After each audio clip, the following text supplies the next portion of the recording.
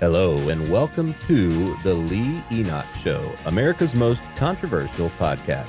On today's episode, Lee brings in another special guest to discuss everything going on in the political landscape at the moment. Lee, what do you got for me today? Well, we're so honored to have Dr. Walter Block, one of America's leading libertarian economist and I would say philosopher in the United States. Before we get into that, he needs to tell us more about his high school experience with Bernie Sanders. I mean, that's a phenomena to me that you went to high school and the first 2 years of college with at what Brooklyn College. Is that correct?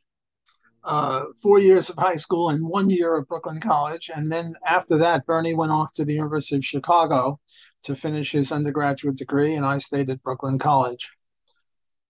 Unbelievable. So, what was Bernie Sanders like in high school? Was he a socialist back then? Did you see some of the same traits that he is in now? I know he's really very dedicated person to his causes. Right? Was he like that back then? Yeah, he was a leader. He had a lot of presence. He was I think, the captain of the track team. We were both on the track team together. My joke about this is that Bernie Sanders doesn't run away from much of anything. He didn't run away from socialism, even when socialism wasn't as popular as it is now, thanks in large part to his efforts. He doesn't run away from not only ex-convicts voting, but actual convicts who are still in jail. He wants them to vote. However, there is one person from whom he does run away, and that's me. Why? Because he was one of the best runners in Brooklyn when we were on the track team together, and we ran in the same events, half mile and mile, and cross country 2.5 miles. And I was a mediocre runner. So when we started off, we were at the same starting line, and then the gun went off, and he ran away from me. So Oh, he runs away from me, but very few other people, and very few of his own ideas. well, we're so thankful to have you on here. I've paid attention to you since you've came and spoke to us at Princeton. I was part of the Princeton Libertarian Club. It was a mixture of Princeton University students and students from Princeton Theological Seminary. And some of my friends wonder how can I be such a friend to an atheist libertarian scholar like Walter Block. What they don't know is that libertarianism has a strong influence in the conservative movement that I've been a part of most of my life. Low taxes, minimal government. These are principles that we derive from libertarianism.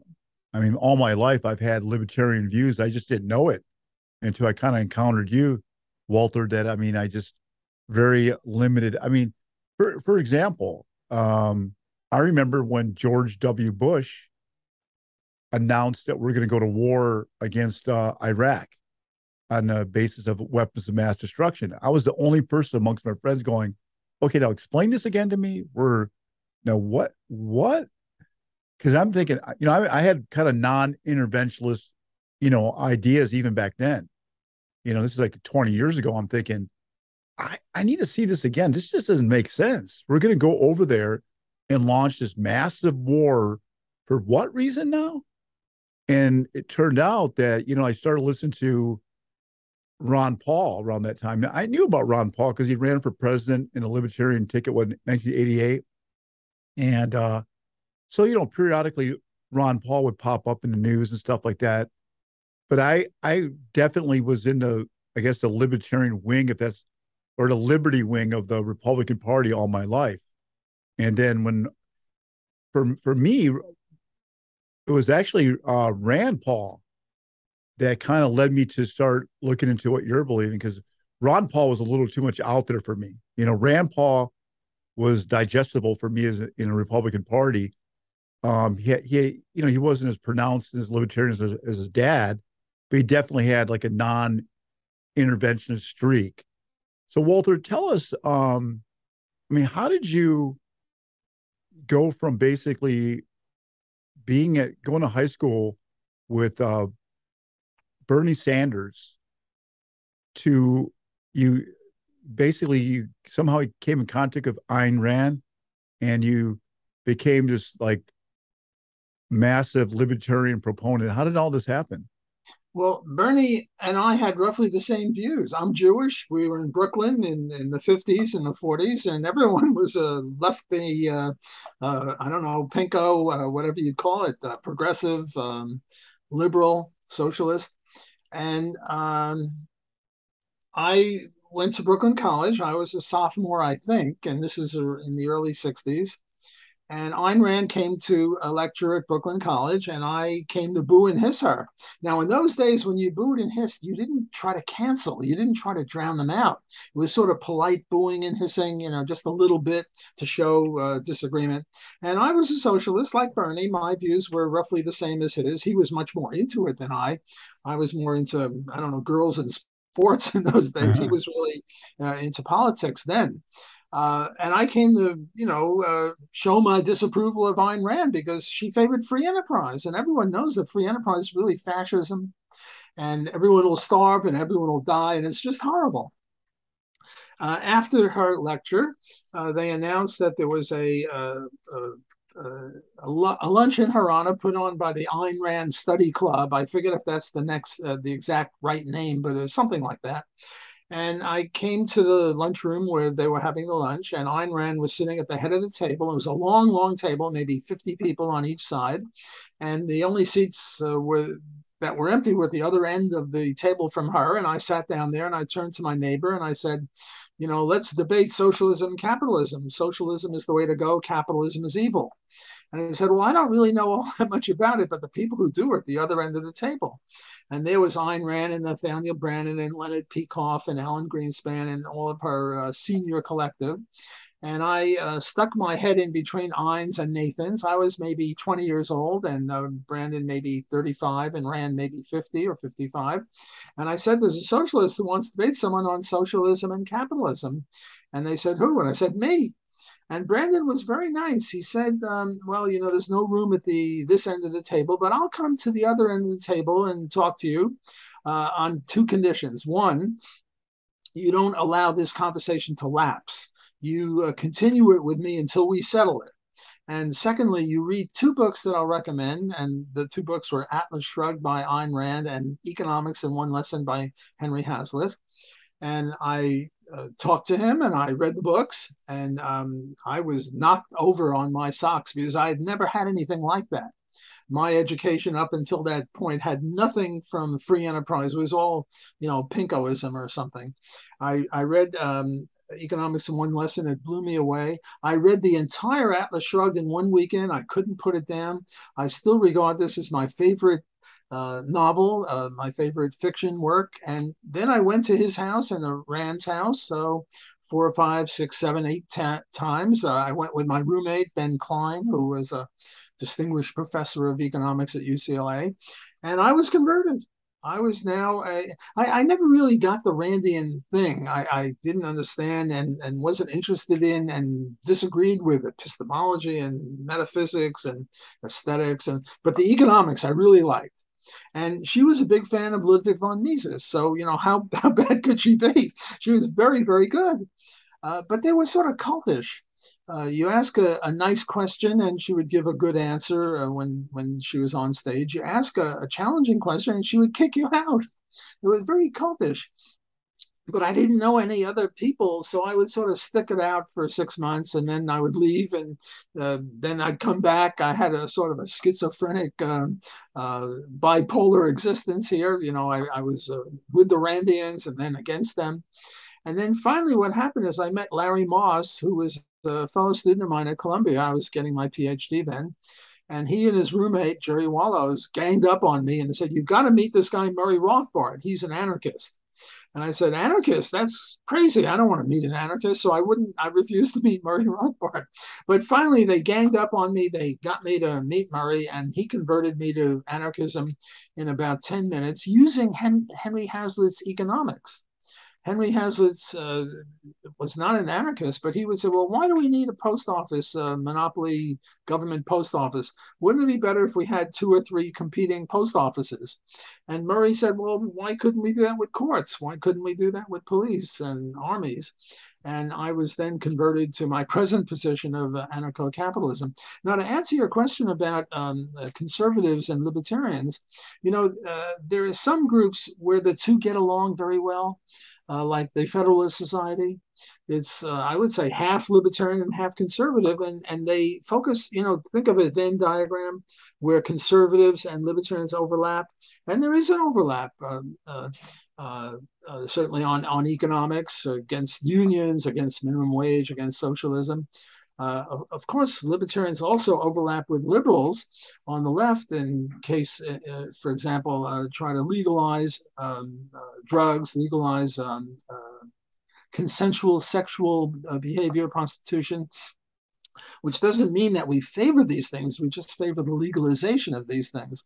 So I regard you as really as a libertarian, not a conservative, because conservatives who are anti-war and who want to legalize prostitution, not necessarily favor it, could even oppose it. I oppose it. I oppose drugs.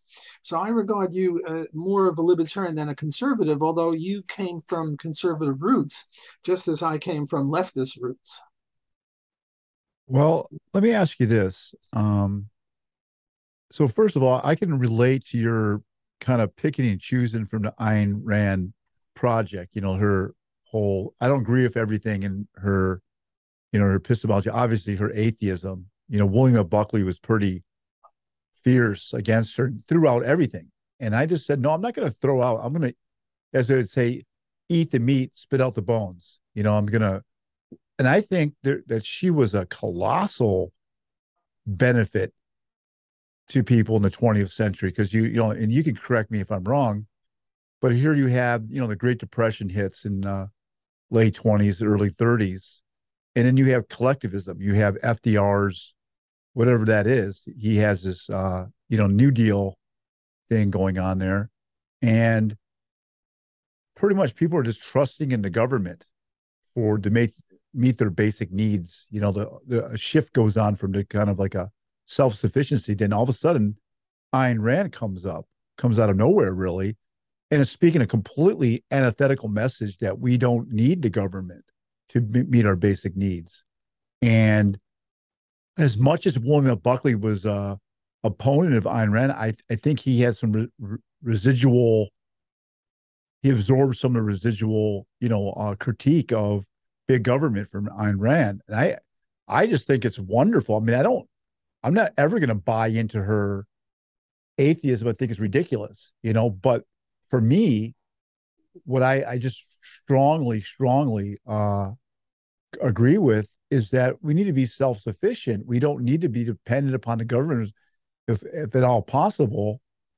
Basically, you become a slave to the government if you pretty much put your trust in meeting your basic needs. And I respect her in many ways. She was kind of like a revolutionary in a sense, because she's just saying the complete opposite of what the status quo, basically trust in the government. She's a basic exact opposite of Bernie Sanders' worldview, the democratic socialist worldview. And it's a beautiful thing to me. And some of my friends go, why would you want to talk to, a person who doesn't believe in Christ? And I said, well, hey, listen, man, whether or not he believes in Christ or not, he wants the gas prices to be a lot lower. He doesn't, I mean, what do you want? $10 gas prices now? I mean, so I appreciate you. I appreciate Ayn Rand so much. So let's get into some of the basic issues of libertarianism, Walter. So in a nutshell, when we talk about libertarian economics, and you're talking about the Austrian school, explain to us the Austrian school of economics. I know that was like Mises, and then also, who was the guy that wrote the Road to Serfdom? Van Hayek. Hayek, yeah. Were they similar in their views, Hayek and Mises, or first of all, explain what the Austrian school of economics is or was, and explain the similarities and differences between Hayek and Mises' worldview on economics. Well, before I do that, let me just comment on what you previously said. I'm an atheist, but to me, you see, Ayn Rand was, how shall I say it, a vicious atheist or a rabid atheist or something like that. If you believed in God, you were a jerk or something like that for her. You were an idiot. I don't have that view, and I'm a pro-religious atheist.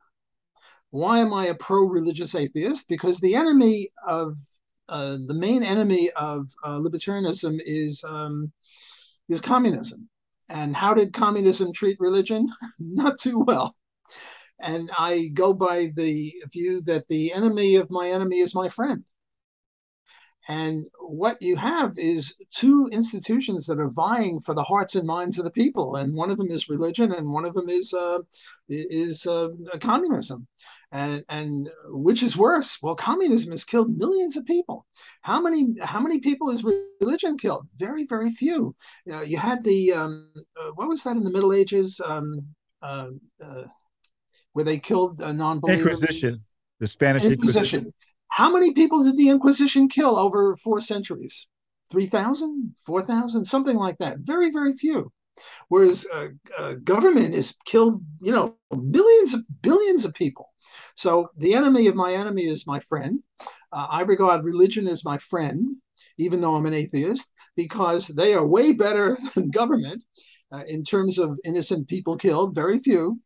And therefore, I'm pro-religion, but I don't believe in God, but I support religion. Look, I'm a professor at Loyola University, which is a Jesuit school. If I were really adamantly opposed to religion, I don't think I could do that. So that would be my view. As for Buckley, he was very good on economics, but he was a little bit too much of a warmonger for my taste.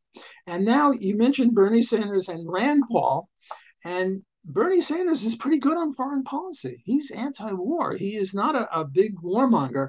Actually, he and Rand Paul, your buddy Rand Paul, got together on the two of them. What do they call it? A marriage of strange bedfellows or something like that.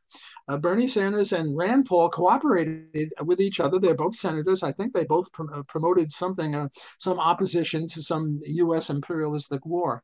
So you get great complications. I'm sort of interested in you saying that you like Rand Paul better than Ron Paul. Let me interview you. Let me turn the tables on you. What is it that and I will answer the question about Austrian economics, but I was just curious. What about Ron Paul makes you uncomfortable? Um, I think it could also be a generational thing. Um, it may be just an approach too. It's not so much content, it's approach. Obviously, I listened to Ron Paul, and I think he got a bad deck of cards. He was dealt a bad deck of cards by Mitt Romney there in 2012. There's a good case that I'm not saying that Ron Paul would have won the nomination. That was so it would definitely, some of the disciples of Ron Paul influenced me. To me, maybe Rand Paul is a little more distilled in his views, more, I guess, just to be able, not full concentrate, and I really got behind him, the Tea Party, 2010, when he became the Senate, the U.S. Senator there out of Kentucky. And just the way I followed his career. It could have been more like a fanboy kind of thing, more than just ideology. I just kind of got behind it. I came later in life to the libertarian kind of, well, at least I had some libertarian views, but Rand Paul just made sense when he was articulating. For me, what I really liked about Rand Paul was when he was speaking out against anti-surveillance state, and that he actually worked with Bernie Sanders on that issue. Just I didn't like being spied on. Some of the issues that were, by that time, Ron Paul had retired from Congress, right? And Rand Paul's there in the U.S. Senate fighting these issues about the debt, and obviously Ron Paul had been doing that for years. But here's Rand Paul doing filibusters in the Senate, in prime time and speaking out against surveillance. So I guess I just connected in some way with Rand Paul, and not a way that I did with Ron Paul. I don't know if it was speaking style. Just Rand Paul just made a lot more. I guess something about the package that Rand Paul was presenting just clicked with me a little bit more than Ron Paul, but nothing. It wasn't like an ideological thing. I mean, I think that Ron Paul is a tremendously important person in the history of politics in America. Yeah, well, I think that Ayn Rand for my generation and Ron Paul for your generation, you're a bit younger than I am, are the two people that have created more libertarians than any other two people. Maybe Milton Friedman comes in third in terms of numbers of people converted. Mises and Rothbard were more intellectual. Well, the others were intellectual. They didn't have as big a megaphone, and they had a profound importance on libertarianism. But in terms of numbers of converts, I think that it would be Friedman would come in third, and Rand and Ron Paul would come in first and second. I have to tell you two stories about me and Rand Paul before I answer the question about Austrian economics. One is that there was a libertarian conference out in what's that city? Not Las Vegas. What's the second biggest city in? Phoenix, Sorry, Phoenix, Arizona, or in Nevada. In Nevada. What's the second biggest city in Nevada? Reno. Reno. The libertarians had a conference in Reno, and everybody had to pay $100 to enter or something like that. And then if you wanted a special session with Ron Paul, it was like 500 extra. If you wanted a special session with Rand Paul, it's 300. And if you wanted a special session with me, you had to pay 100. So I was like one of the big three, the smallest of the big three, but one of the big three. The other Rand Paul story I have to tell is the New York Times once interviewed me when Rand, I think this was in 2015, when Rand was a good candidate to become the president of the United States.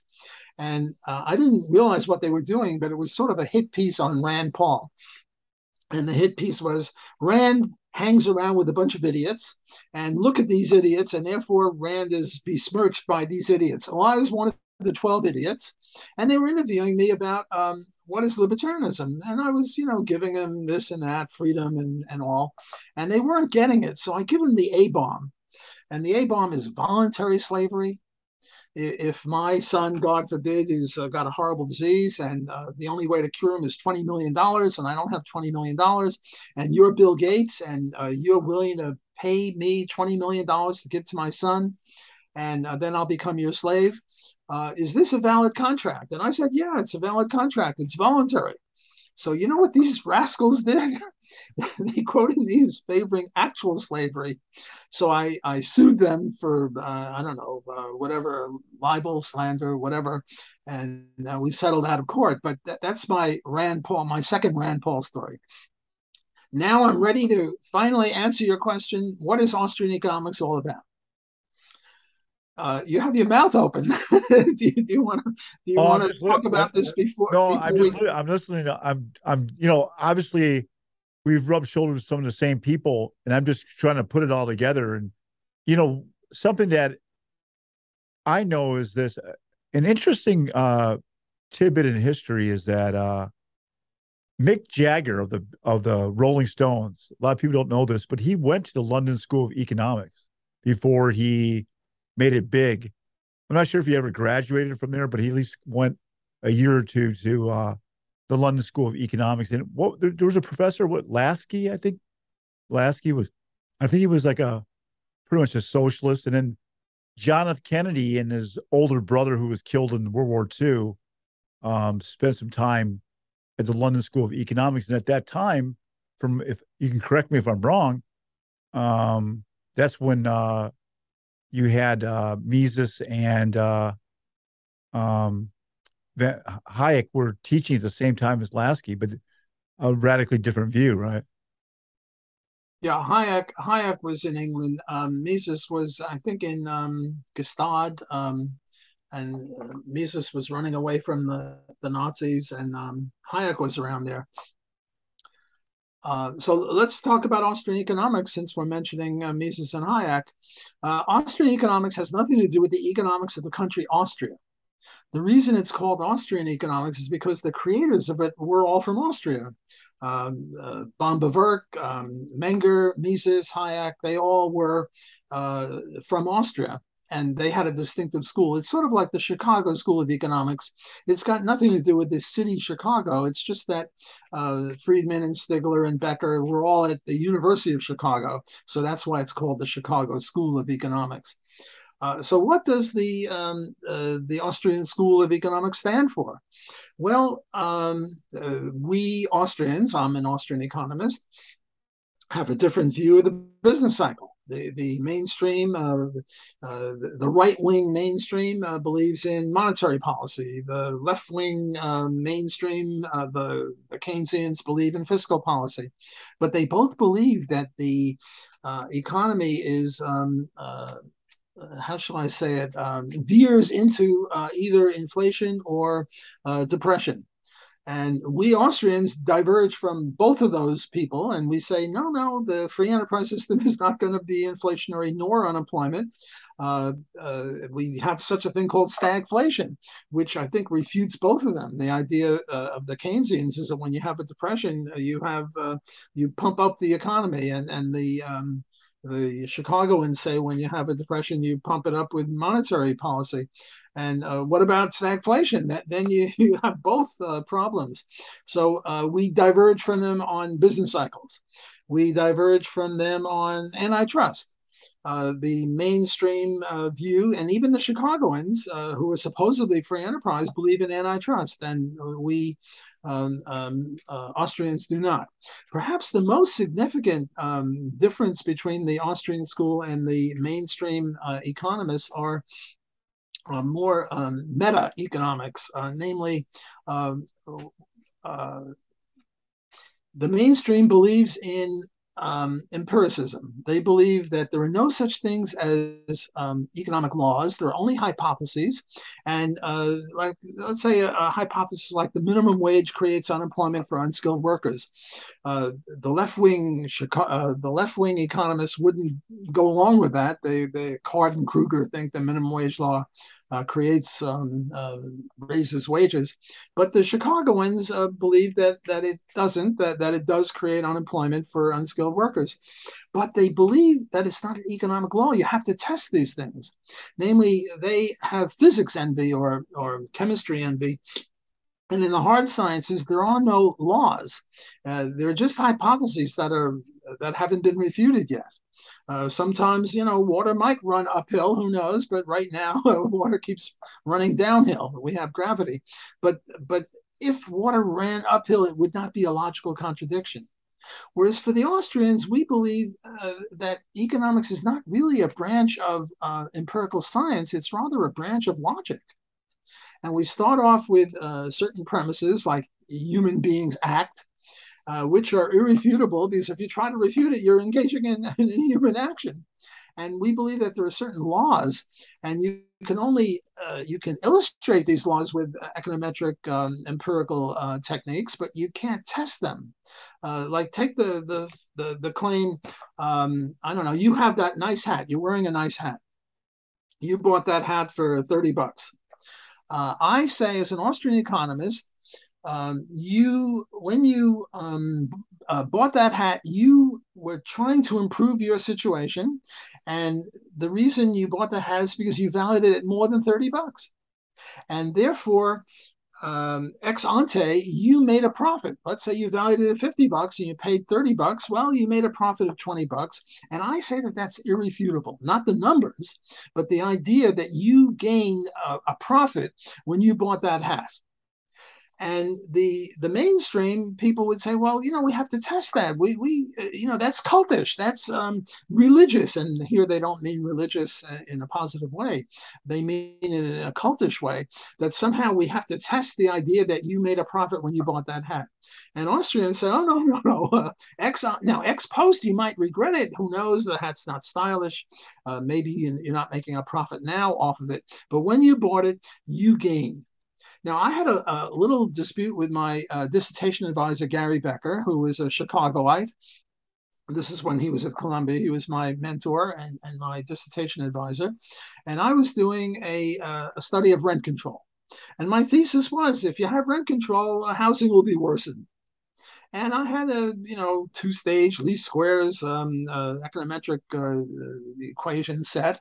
And most of the times I would get the right sign, namely the more rent control, the worse housing, and I would usually get it statistically significantly.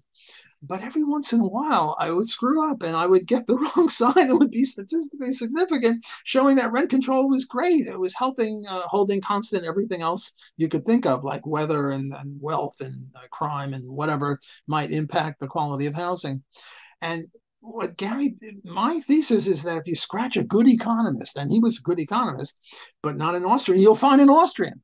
And what he said to me when I showed him the bad results, he said, Block, go out and do it again till you get it right. So what was testing what? Were my crappy econometric equations testing the primordial basic premise that rent control screws up housing? No, it was the other way around. The reality was testing my empirical work and showing that sometimes my empirical work was correct and sometimes it wasn't. But I wasn't testing this, I was just illustrating it. So this would be a gigantic difference between the two. So Walter, I hate to tell you this, but believe it or not, we're closing on over 35 minutes of time. We're going to want to have you come back this fall, if you don't mind. I'm going to have a longer. I'm going to try to see if we can do this a little longer. I don't want to cut you off. I want you to save that. We're going to talk about Austrian economics, but before we go here, I want you to just give me a view of libertarian freedom. You mentioned that's the most appealing of all what you've said today about freedom, about liberty. But what's the libertarian view on freedom? Like why does it produce freedom for people? Well, libertarianism is really a theory of what is just law. And it's not a theory of what's right. Take prostitution. I'm against prostitution. I wouldn't want my mother, my wife, my daughter to be a prostitute. But if they were, I wouldn't want them to go to jail for it because it's between consenting adults. So libertarianism is just a theory of law. It's a very narrow theory. It's not a theory of life. It's not a theory of how you should live. It just says you should live in such a way that you don't initiate violence against anyone else. And then you're on your own. So to me, the beauty of libertarianism is its narrowness. It's very limited. It only says what is just law. And just law is no murder, no rape, no theft, no kidnapping, because that would be an initiation of violence against innocent people. I'd be delighted to come on your program again. And one of the issues that's very prevalent now, which we don't have time to discuss now, is abortion. How do you apply libertarianism to abortion? Is it a violence? Again, when does the baby start? So I'd be delighted to be on your show again and talk about libertarianism and Austrian economics again. Walter, you're highly loved by me and my friends. We're going to have you back on this fall. Have a great start of the new semester. Thank you so much, and we'll talk to you soon. And this has been the Lee Enoch Show, America's most controversial podcast, signing out. Remember, we speak the truth in love. God bless you.